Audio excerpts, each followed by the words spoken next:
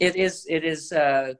great to be talking with you and with the audience about, and thank you, Scott, too, for those generous and yes, embarrassing kind words. It's great to be talking about, as challenging as COVID has been for all of us, and I think will remain so, trying to put it in the broader context of health policy and of what we know really determines health outcomes and how inequitably health outcomes are distributed across our population. And we're seeing it here in COVID as well. And I still am struggling to find the words to adequately express the meaning of these last couple of weeks, the tragic and the outrageous killing of Mr. Floyd, and the community's response to it.